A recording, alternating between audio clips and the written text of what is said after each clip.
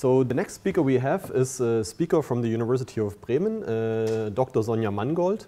And Sonja will talk about crowdworking and data privacy. So she's a lawyer, but has run an empirical study on crowdworking on 32 crowdworking platforms. And the study is quite new, so we are very much interested in the results and are very much looking forward to your presentation. So thank you very much, Sonja, for the presentation. Thank you very much for the kind welcome.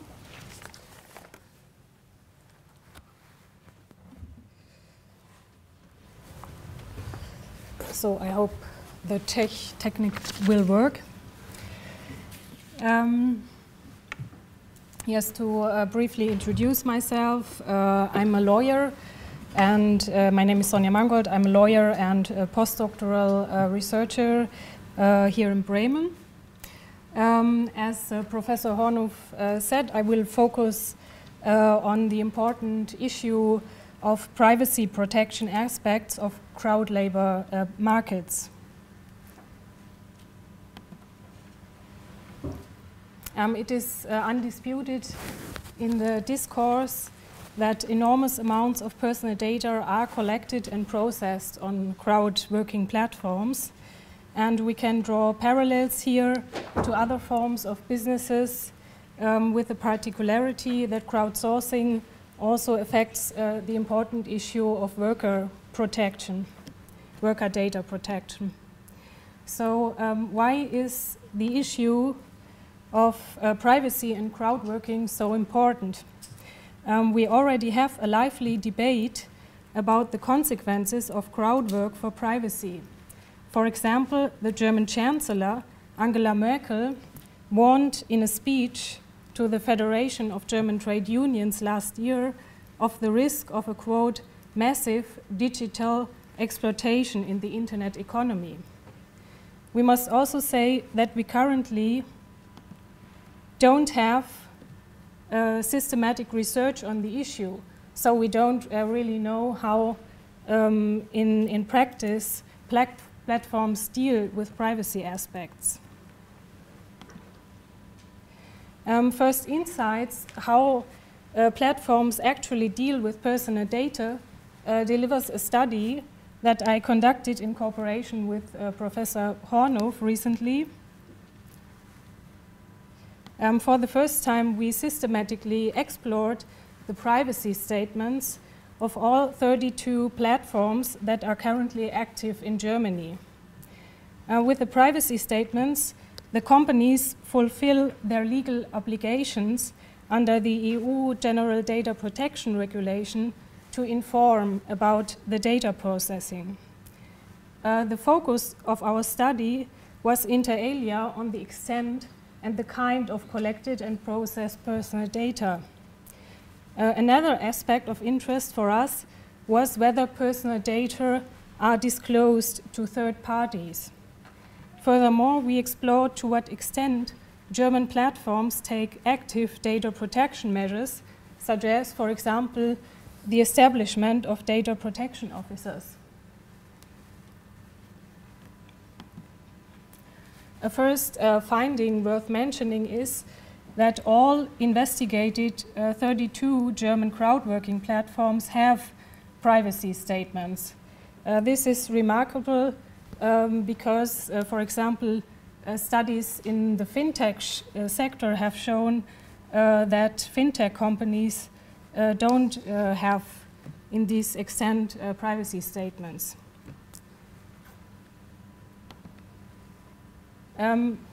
We found out that the extent of privacy statements varied significantly. The extent ranged from 1 to 35 pages. Furthermore, we found out that there is a great variety in clarity and comprehensibility of statements.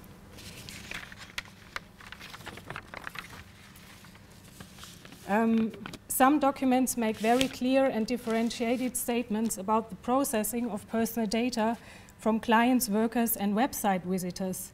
By contrast, other statements remain very vague and imprecise. On this graph, you can see, the kind of personal data that are collected by the German crowdworking platforms. Most frequently mentioned are, for example, email address, first name and last name, and IP address.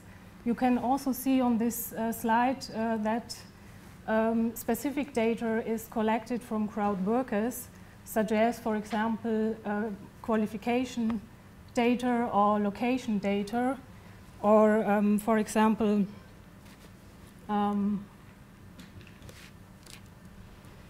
another aspects. Another interesting finding was that the privacy statements provide no evidence that sensitive personal data, such as religious beliefs, trade union membership, or health data that are mentioned in Article 9 GDPR, are collected. However, it must be noted that the information provided in the statements is explicitly not exhaustive. So the privacy statement said that there might be other personal data that German crowdworking platforms collect. Another aspect of interest for us was the challenge for privacy in the form of sharing and transfer of personal data to other companies or state authorities. Maybe you have heard from the Facebook case. Recently, Facebook came under fire and criticism here because of its massive automatic data transfers. In our study, in total, 88% of the platforms state that they, in fact, disclose personal data with consent to third parties. The majority of these companies doesn't specify the recipients. Most frequently mentioned purposes for the disclosure are contract performance, handling of payments, or advertising or marketing. Another interesting finding of our study was that more than 1/3 of platforms state that personal data are anonymized or pseudonymized. This result is quite good if we compare it with the privacy practices in the fintech sector, for example. A study that was carried out by Professor Hornhoff has shown that only 1% of fintech companies have taken such data protection measures. A good practice example in the crowdworking field is the privacy statement of rapid user tests. This statement contains strict rules about the anonymity of testers. Furthermore, the company commits itself to hold staff training on data protection. Another important lever for an effective data protection are rights for client and workers to complain to supervisory bodies. To be able to exercise their rights, the persons concerned must need to know them. Our study showed in this regard that 50% of platforms provide the contact details of data protection officers. Furthermore, 60% of companies mention rights to complain to independent state data protection authorities, and only very few companies don't mention such rights. So what are the conclusions that we can draw from our study? First of all, one has to state that German crowdworking platforms have taken positive steps to inform about their privacy practice. We have also seen that they take proactive data protection measures.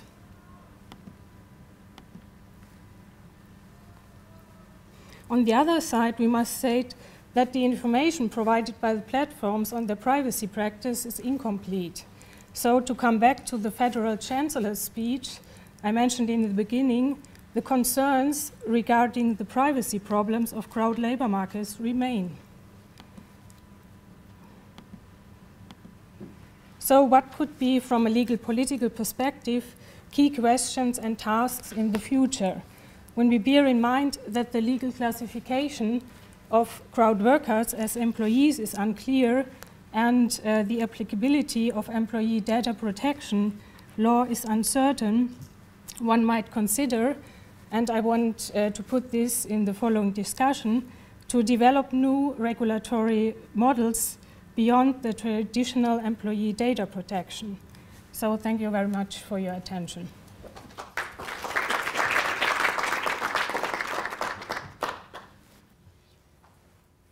Okay, so the floor is open again for questions.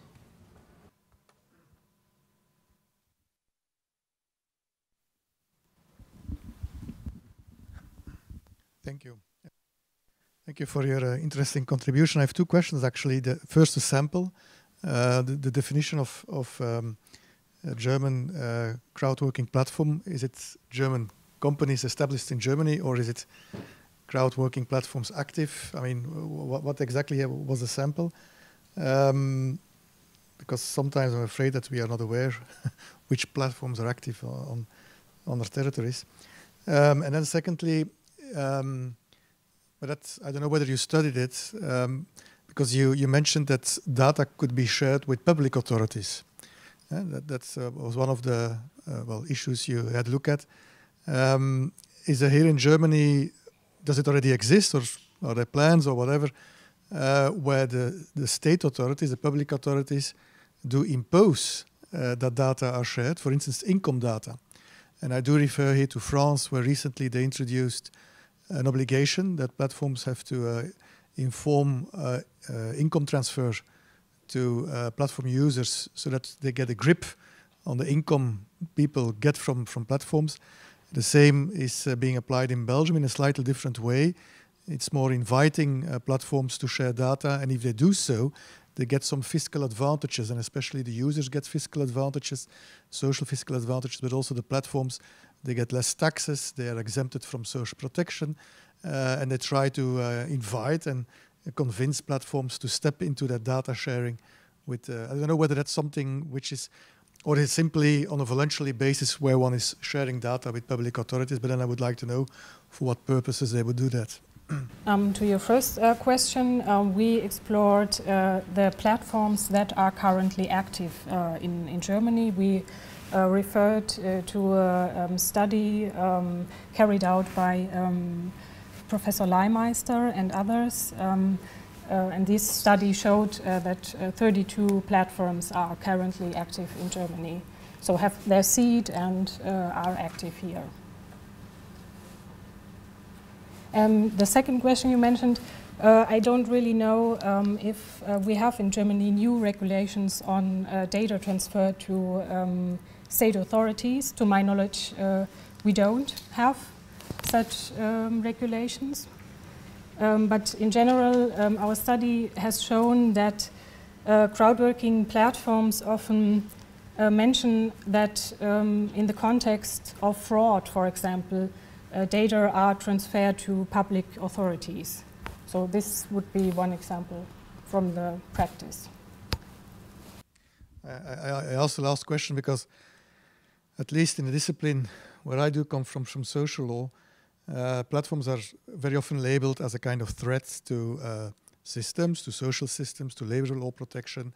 They are the big evil, the thing you cannot govern, which you cannot control, and so on and so forth. And there is indeed a major danger that hidden economy and hidden income may grow due to the presence of platforms. On the other hand, one of the advantages is that much of the payments are done electronically. You can trace it down, you can track it down, much more than, for instance, on construction sites where money is being paid on the table and so on, where it's much more hard to track down hidden activities.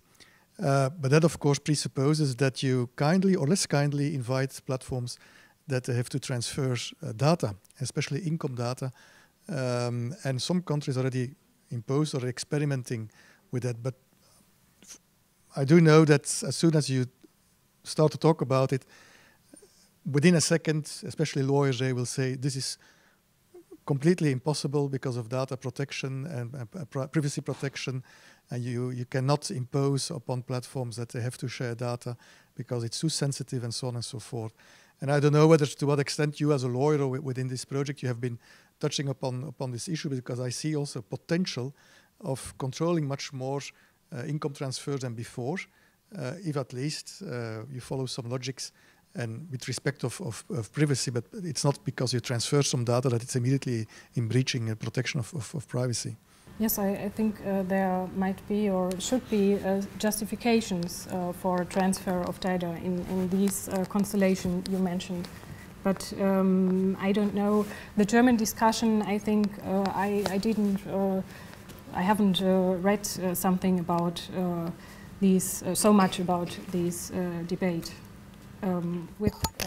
regarding especially privacy aspects. In general, yes, I would absolutely agree that there should be mechanism, as you mentioned it, and I don't know really if the data protection law is a barrier or something like that in this regard. Maybe directly following up on that, I guess the point is also an economic one, because I mean, even if there would be a regulation saying that, you know, you're not supposed to do that in general, right? That would be the rule. Then you get a consent by your crowd worker, and you ask them whether they provide consent or not. So if they do, you're allowed to transfer it, right? You write it in the statement. And the question for the crowd worker is, I mean, can he be part of the platform? Yes, if he signs the consent. If he doesn't sign, he's just out of the game. So. And I think a lot of companies I talk to, that's exactly what they tell me, right? I mean, they say like the general data protection regulation doesn't matter for them, right? I mean, they just have a consent agreement, customers sign it. I mean, what can they do? And I mean, we have the debate about the ratings before, right? I mean, if you have a big rating, do you easily switch to the next platform?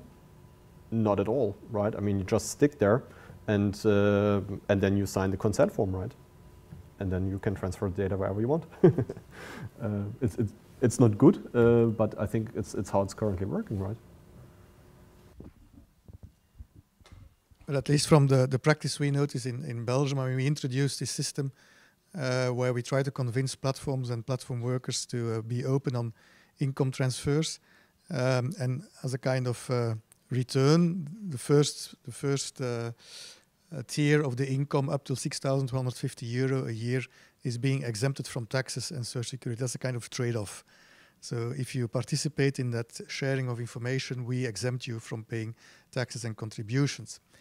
And they hoped that most of the platforms would step into this logic and approach,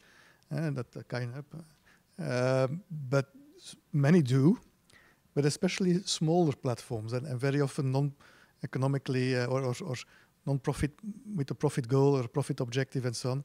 But the big players, I mean, let's say the multinational platforms like Uber and Deliveroo, they kindly thanked the Belgian authorities and said they do not participate in this kind of initiative because they want to protect the privacy of their people working for them and so on. So then now there's of course a discussion going on how to deal with this. Is this I mean, they still hope to have them convinced, but apparently it's not so. I mean, it's also a power game, of course. Belgium is a small little nation. It's not because we ask them to do so that they will do it rightly. I mean, I've seen some other examples, like in Denmark, where they showed more their teeth and said, if you don't apply the rules, you can leave, even to the bigger ones. And that apparently worked more than things like in Belgium, where they kindly build in some incentives. And smaller platforms, they do so because they need it. I mean, they have to. But the bigger ones, they don't. I mean, they play a kind of power game. Maybe with regard to the bigger platforms, maybe something positive. From my impression concerning privacy aspects, the big players, such as, for example, Crowdworking, have better privacy statements. So in this regard, maybe they have other lawyers or something like that. But to my impression, the privacy statements of the bigger platforms were more detailed, more clear, and so on. And so, but this is not a contradiction to that what you said, not at all.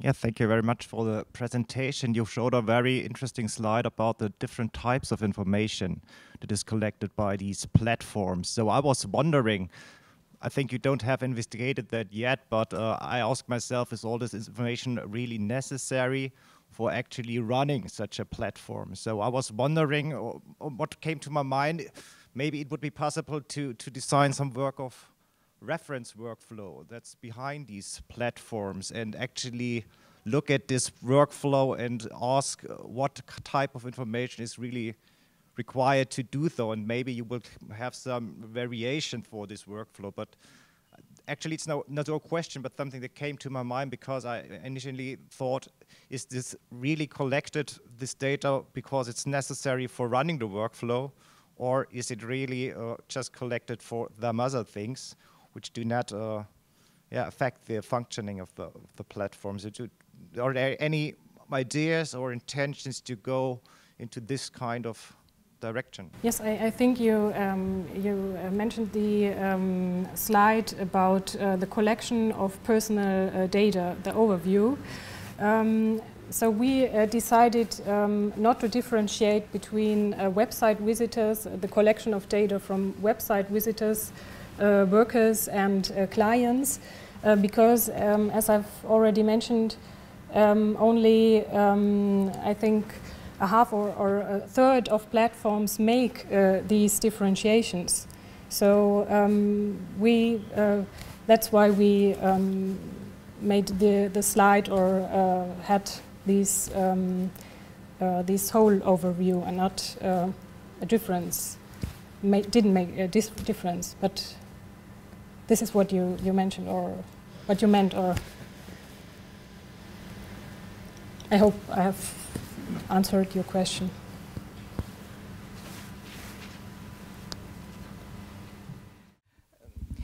I would like to see the actual connection between these different topics that might be the content of information taken by the platform and the possibility of digital exploitation. Because many of those actually are nothing but an electronic personal file.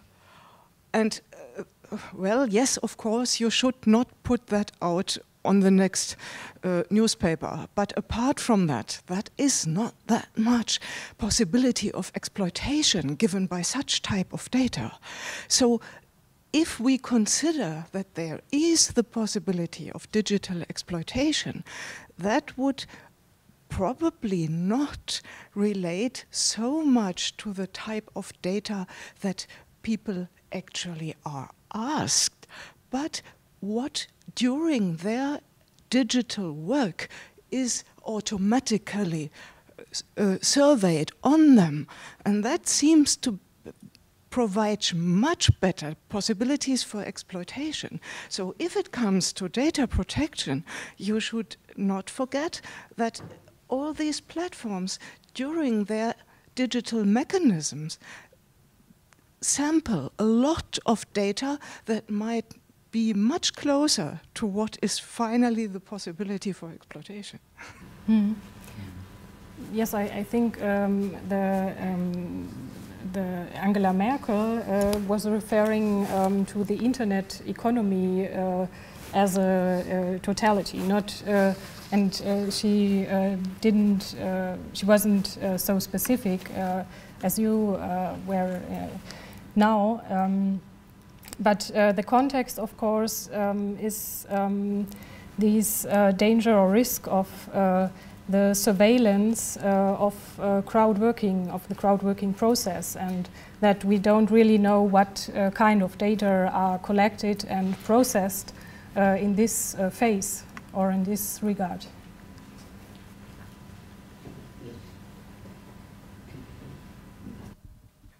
Thank you very much for the nice talk. I'm wondering if you are only considering the data that the user needs to give while creating the profile, or also you are considering the personal information that they have to give while working on a task, because workers are complaining that during doing the task, they are asked from requesters for personal information, and this is an issue for workers.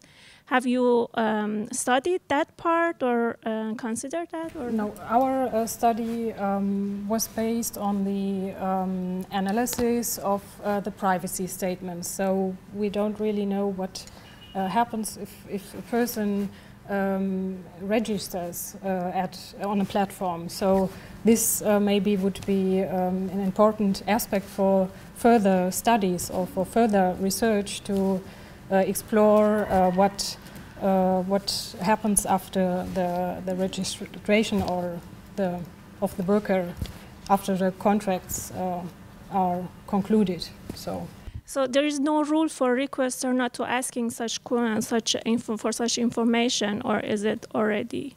Yes, I think you need more systematic research, more maybe expert interviews or something like that, other methods than the privacy statements, because the statements are not complete, as I've mentioned in this regard.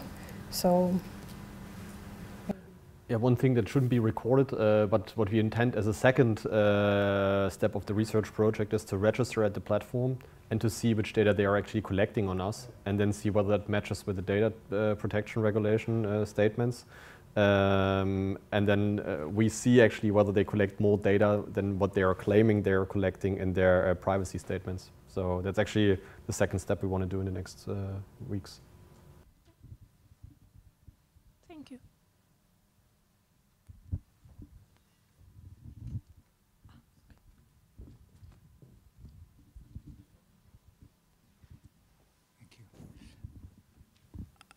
It's probably a very naive and simple question. I mean, do you know, when you see such a statement, whether it complies with the law or not? I mean, yes, I try to. I examined this as a lawyer. I took a closer look at this question, and to my impression, the decisive point here is the time for the collection of the data, because the obligation, according to the EU General Data Protection Regulation, to inform about the collection process refers to the time when the collection starts, and when this time, I think the privacy statements they comply with the law in this regard, because we don't know what happens after the registration, for example. There should be new information obligations, but in a first step, I would say they comply with this obligation to inform about the collection process when they are incomplete. So, despite this fact. Just a comment, this would be nice to have a sort of a benchmark, clear benchmark, so privacy statements comply with the law if these conditions are met. And then the second question is, of course, interesting, do they do what they say? That's a very interesting pair of questions, I think. I would also have a question to Sonja and maybe also to Paul. What you mentioned before was that the larger companies are not that eager to transfer data to the authorities. And as an economist, I always think about prices, right? So I thought about, well, I mean, foreign companies can probably not be taken care of that easily, right? I mean, they're abroad. I mean, you can tackle them down in some way, but it's not as easy as if you have the company right in your country, right? And then the thing is, I mean, why would you actually transfer the data, right, what your people are doing, because then you're revealing what they're actually doing, right? And then it might turn out, well, they're working a lot and they don't pay taxes for that, right? And at the time when you're not complying and you're not telling anyone what they're actually doing at the platform, you can decrease wages because, you know, you don't pay the add on of whatever social security, taxes and so on, and you have a big incentive actually not to reveal it.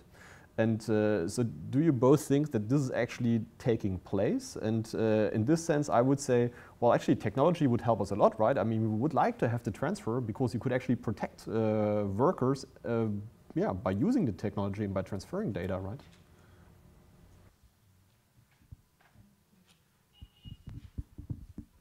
Well, as to the first part, it's indeed a concern that when you have legislation which is nationally designed and nationally being controlled, and most of the action is taking place abroad, overseas, US for instance, or China or whatever. I mean, and the question is, what is then overseas? Is it what is is it where the server is? Is it where the, I don't know. I mean, that's indeed, I mean, to control and to align and to make sure that they are in line with your legislation. If you have strong, fierce legislation, it's not easy. Secondly, what I noticed, but I mean, this is not scientifically, of course, being documented, but well, I've been traveling around, at least in many of the European Union countries lately, and especially smaller nations. I mean, you have many of them in the European Union. It's not easy for them to try to impose some tax law or social law on companies which maybe have a budget which is far bigger than the national budget. Very often the countries are then indirectly threatened that there are some interesting business opportunities, but of course if you make life too difficult to us, there are plenty of other little countries who may have interest of and so on. So this is a game which I think is being played not only by platforms, it's simply played by multinationals overall. So that's a bit reality. I think bigger countries have less of that kind of problem, but they may then have another issue that let's say a country like Ireland was known that for some reason, for some tax reasons, they were quite lenient to a very not too harsh approach and so on and so forth. I don't have to explain more. I think you know that much of the GDP income is going back to the US, coming from Ireland. As to the second question, I don't have hard data on it, but I think that indeed that if the data are not being shared or not being given to the state, and why would they? Because if they don't consider themselves to be an employer, if they were an employer, they had to by law. But if you don't consider yourself to be an employer, but simply a kind of intermediary, why would you give data? And then the danger exists, of course, when I do some little jobs on the platform. Why should I unveil my income to the state? Now, this may sound shocking to some of you, but I think in most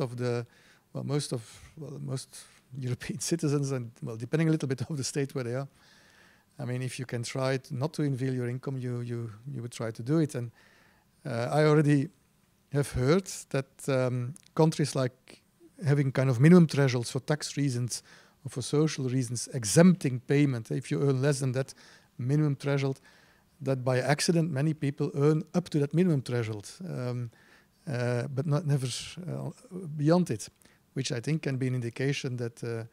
So yes, I think that's the danger. That therefore I think hidden economy may rise again, and. Why would they share data? Well, if you compel them, they have to. But I also notice that some states even do not dare to compel or to make laws to have those data shared.